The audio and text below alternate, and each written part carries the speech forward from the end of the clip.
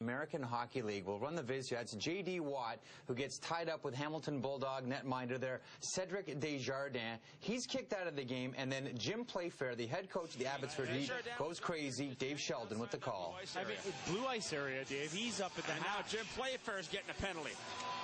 And Jim Playfair just broke a stick over the ice. He has lost his mind. Jim Playfair is throwing the stick on the ice. Unbelievable. He's throwing his jacket off. Jim Playfair is going nuts on Jamie Koharski right now. And the fans are with them.